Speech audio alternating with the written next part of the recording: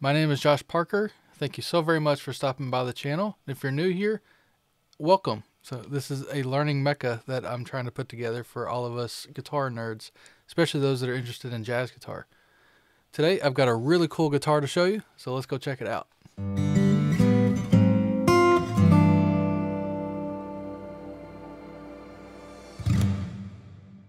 Okay, so the guitar we have in question here is the Strandberg Salen Jazz NX model. This is not a sponsored video. I want to get that out of the way first thing because I just have been interested in reviewing it, one, but also I don't see very many actual jazz people reviewing it, so I've wanted to put my 2 cents in. Also, I wanted to wait for this video until I had properly had enough time to road test it. So actually the first week I got it, I played it on a festival.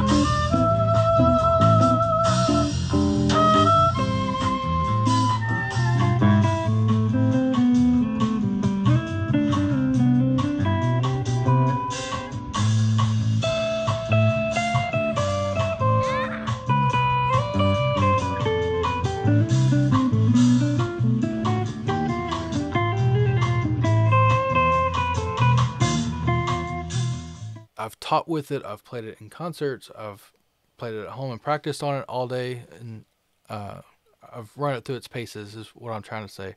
So I've had it for almost 4 months now, and this is what I think about it so far.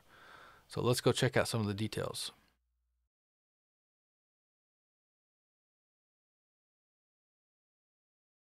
Okay, so we're going to kind of try to break this down into categories. So first, how does it feel and how does it look? So I can tell you firsthand, it's very, very lightweight. First thing you pick it up, it's very light. So it's maybe 5 pounds, and because of that, it's very, very comfortable. It's also very compact feeling, so it sits on you very, very well. There's no diving or anything like that. It's balanced very, very well.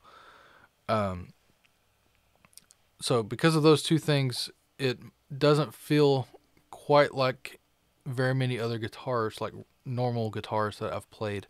So it's quite a bit more compact than, like, for instance, a Stratocaster would be. But then also it's not as heavy as those kind of guitars, or God forbid a Les Paul or something like that. So it's very nice to play. I'll just say that because of the weight and the feel of it. The body will start down here. These bottom cut is really nice, so it puts it in a very, very good playing position. It might be a little steep at first for you, but once you get used to that position, it really makes your hand be able to play much easier. This bottom cut here, if you want to have it like a normal guitar, just on your lap, works well as designed as well. But for me, I like having it up a little bit. There is a really deep belly cut in the back here that is really nice, and it makes it sit really comfortably across your body. There's not a cut here. I wish there was a forearm cut here because I think that would make it even more comfortable. But I guess considering it's kind of their version of a Telecaster, they left it flat. Or maybe because of the F-hole or something. I'm not entirely sure why. But I wish they put a forearm cut there. But again, it's okay. This cutout and the neck joint feel very, very comfortable. It's probably hard to see on the video, but there is a cutout here, and then it slopes as it comes down. So getting access up here, sorry, I just bumped the mic. So getting access up here is really, really nice and really easy. All the way up to 24, there is no problem getting up there at all. Not having a headstock is not an issue at all, and these tuners that are down here work really, really well, and they're easy to tune.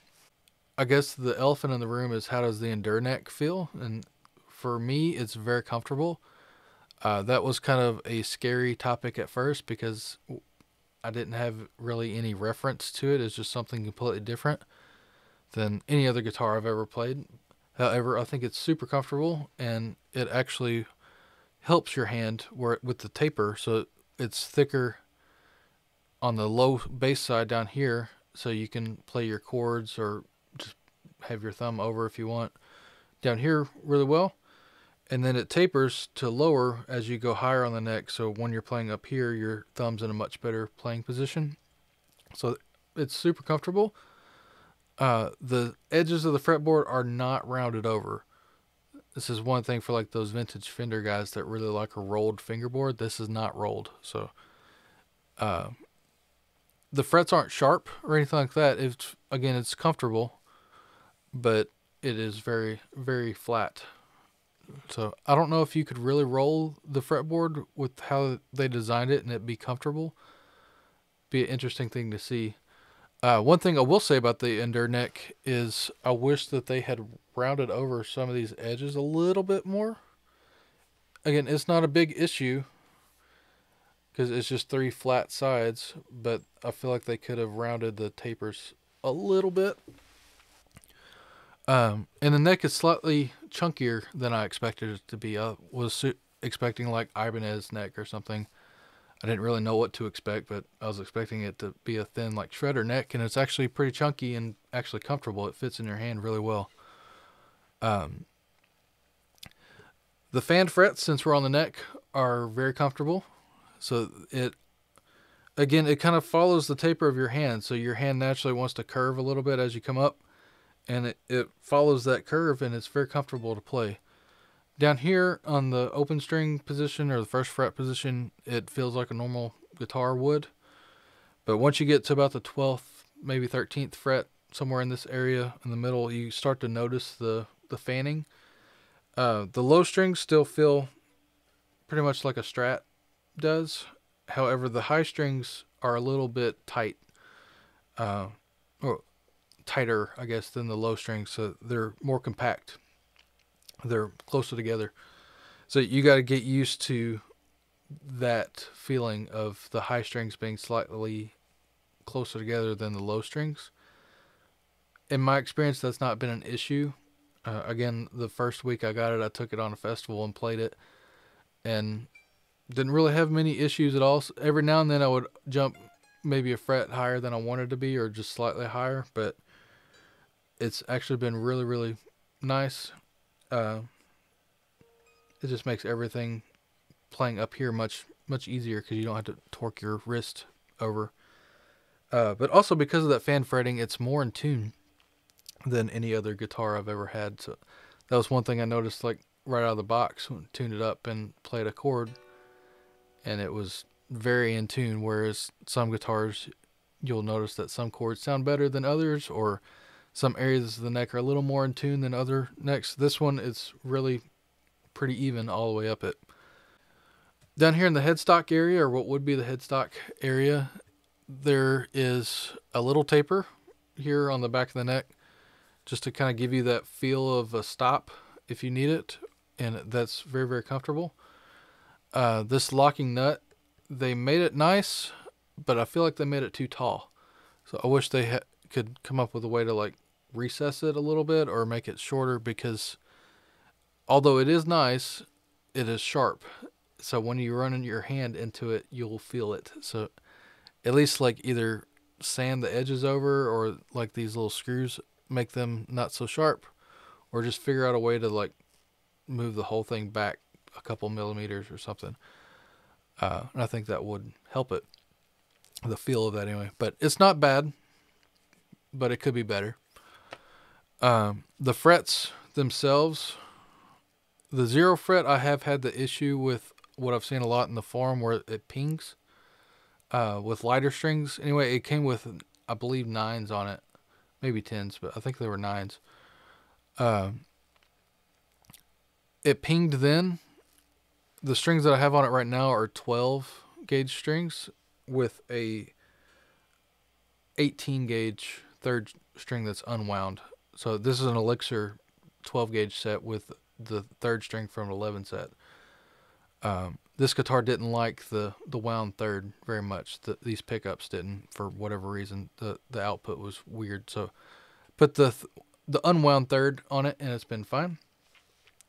But going back to the 0 fret, I've not had that issue with the heavier strings on it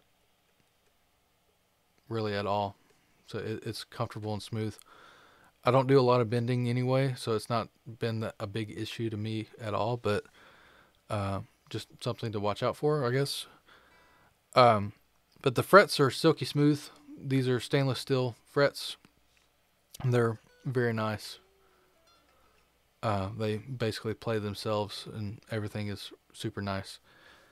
And it's also a 20-inch fretboard, so it's a very flat fretboard. It's not arched very much, which again, I like. I think it makes playing, especially like more complex chords, really easily, because you're not having to like push more on the bass strings or the high strings than you are in the middle. So I think it's, again, that concept of everything being balanced translates to that as well. It's very easy to play.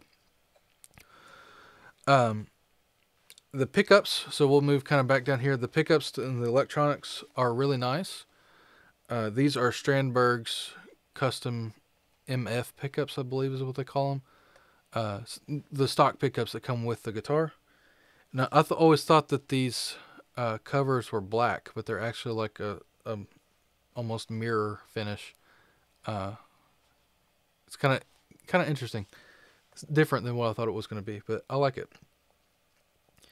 These pickups sound really good. They're kind of like a PAF output level, so they're not super hot, but they're not like super weak either. The volume has a really good treble bleed circuit on it, and then the tone knob has a really good capacitor on it, so you get a wide range of tone from your tone knob and a very, very usable volume knob. The pots inside, I did look inside of it.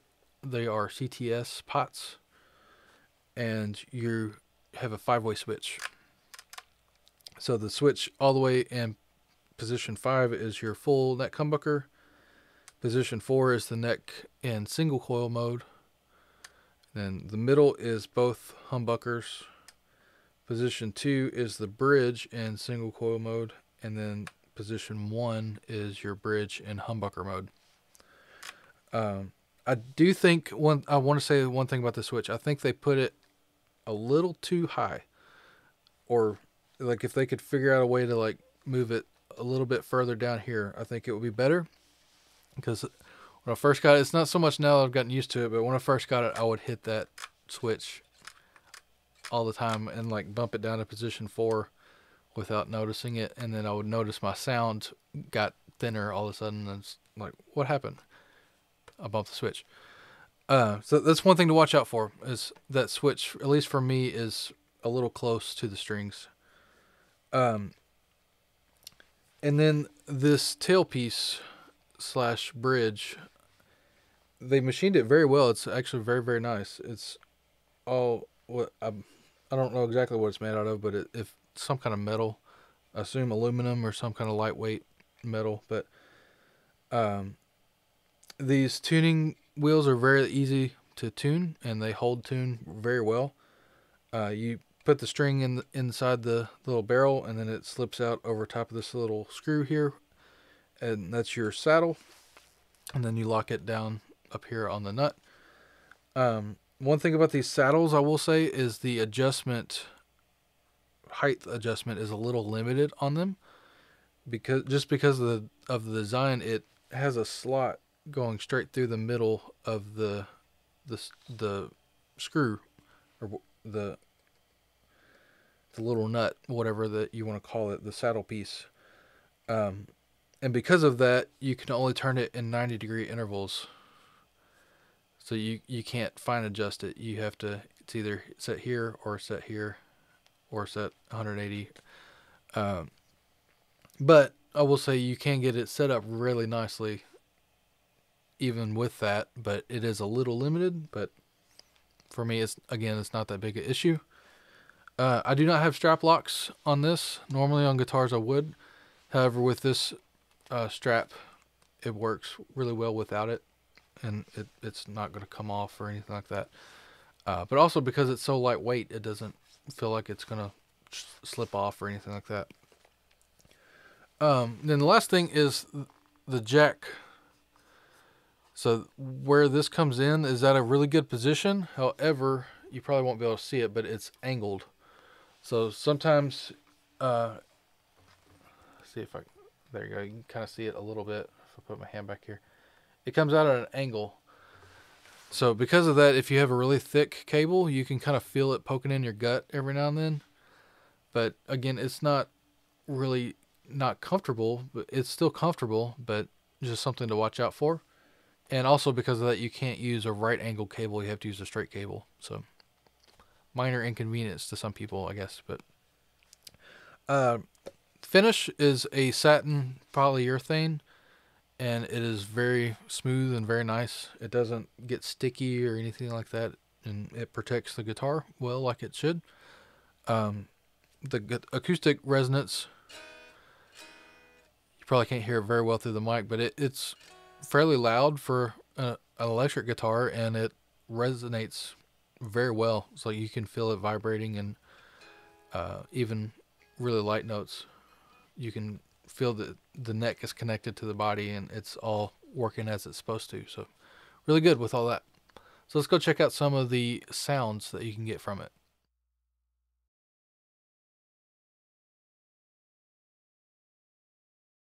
Okay, so the setup for this demo for our sound is actually really simple. We are in the Line 6 HX Native, and this is the newest update to it. 3.5, I believe, is what it is. So we're going into the US double normal channel, and these are the settings for that. And then from there, our cab is actually the 1x10 Princess. And then you can manipulate all of the speaker stuff now, which is really cool. I don't know why Line 6 hasn't incorporated that sooner. Anyway, we're using the Ribbon R121 mic simulation at roughly where the cone and the speaker meet at about 4 inches back. And then from there we have a dynamic hall and stereo, just with the mix pulled back to 20%, and a dynamic ambience. And again, it's pulled back a little bit. It's not doing a whole lot, but it does give it just a little bit more of a 3D effect from there. But that's all we're doing. So it's just an amp with a little bit of reverb, and that's it.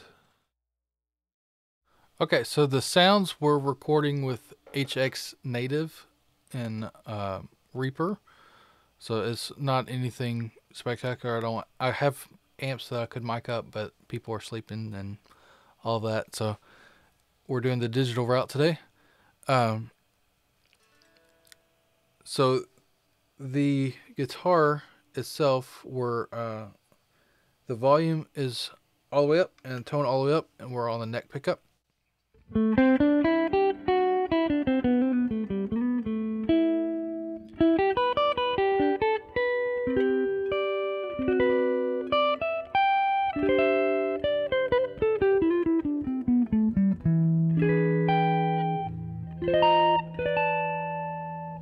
So all the way up here, you get a very balanced tone.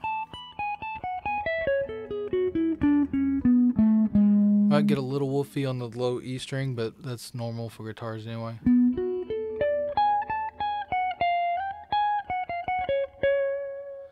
Down here.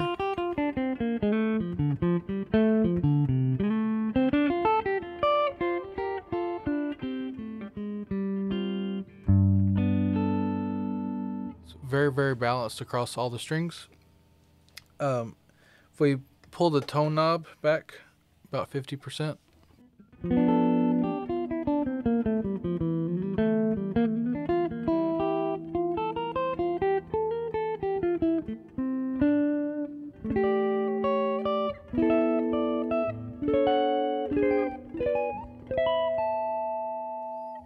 Pull it all the way down to 0.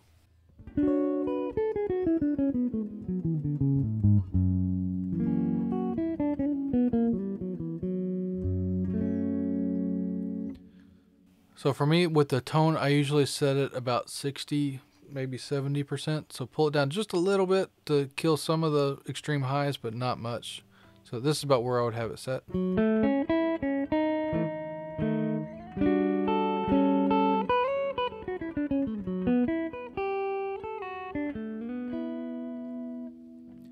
Then you can also experiment with the volume knob. So with jazz guitars, a lot of the time we'll pull the volume knob back maybe about to 7 or 8. So this is the volume knob about 3/4 of the way up, or about 7 to 8.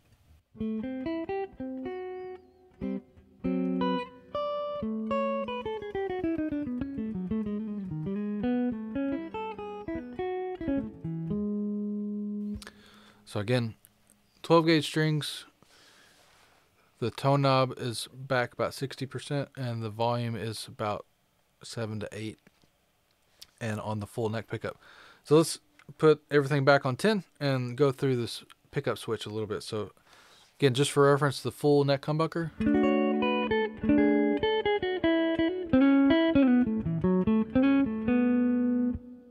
Position 4, so this is the neck and single coil.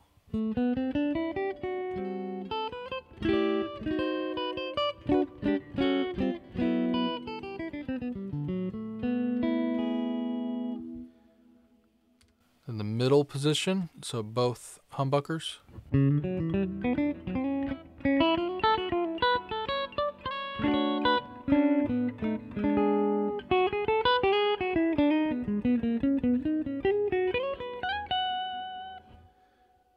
Position 2, so this is the bridge in single coil mode.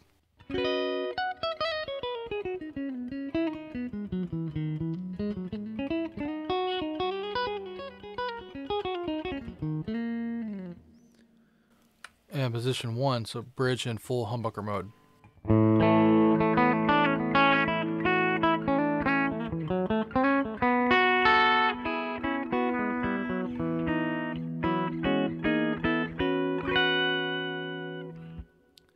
So this guitar, especially considering it from a jazz perspective, the bridge is actually really useful. So especially if you want to get kind of those Alan Holdsworth, kind of really bright, jangly, maybe Eric Johnson kind of chords.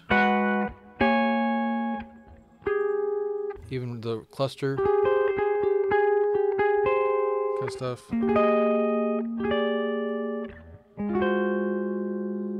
It all sounds really good with that. Or you can pull it up to the neck and get your solos.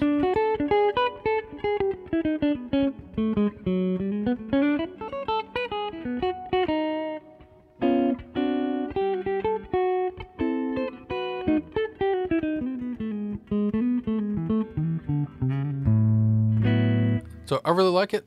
I think the pickups sound great. I think it's got a really, really good balance across all the strings. I love the electronics, especially the treble bleed on the volume knob. I think it works really, really well. And the tone knob, again, I usually pull it back just a little bit to kill some of the high end. Or depending on the room and the group, I guess. If I'm playing with a really bass heavy group or playing in a really muddy room, I might turn the volume all the way up. But again, it's situational awareness at that point. But it's very usable.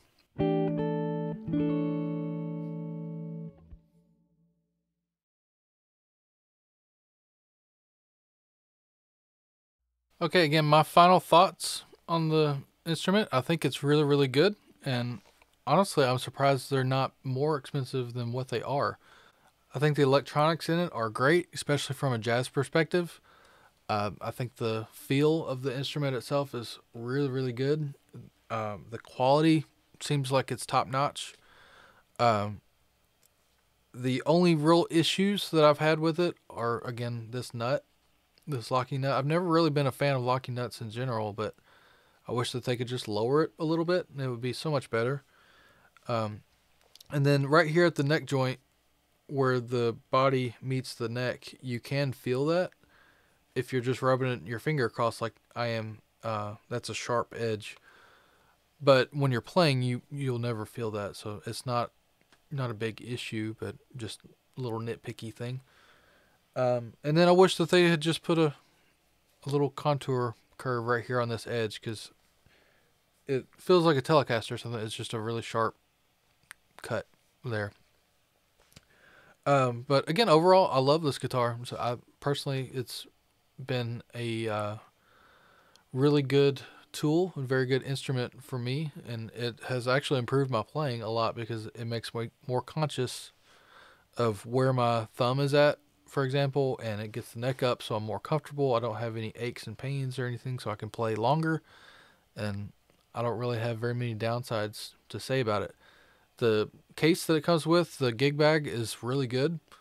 It is packed tons full of features. It's even got like a little raincoat that you can put over to protect it from the weather. It's really good. There's one concern on the case that it's not been an issue, but the straps, when you go to the bottom of the case, they're attached with a magnet, and there's like a little hook that it fits into, and it's magnetic. I'll show you a video of that.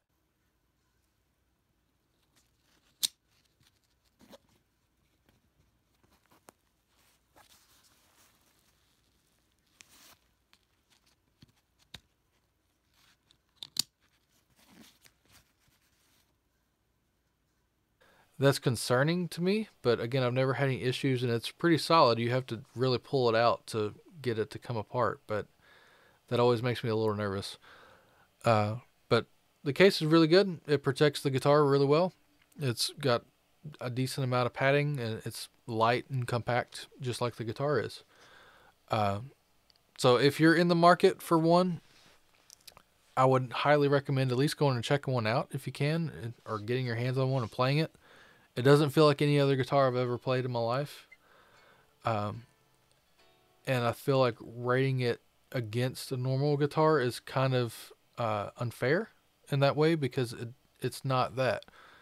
But if you're looking for a really lightweight ergonomic guitar that sustains for a long time and feels great and sounds great and has a really warm jazz tone, check these out. All right, so one last thought before I go. This is actually the reason why I haven't posted anything for a while. If you've been a subscriber to the channel, I apologize. I am getting back to videos as soon as I can. However, this August of 2022 of this year, I have become a jazz guitar instructor at Campbellsville University. So I'm an adjunct there right now, and we would be very, very happy to show you around the campus, or give you more details on auditions and all that kind of good stuff if you're interested in joining a jazz guitar program, or jazz program in general if you're not a guitarist. Campbellsville is a really small school. It's very homey, very close-knit atmosphere, but everybody there is super friendly and super helpful. And we, again, would be happy to show you around and introduce you to everybody. So if you're in Kentucky looking for a jazz program, think about Campbellsville a little bit. So thank you very much for your time. My name is Josh Parker again, and I will see you later.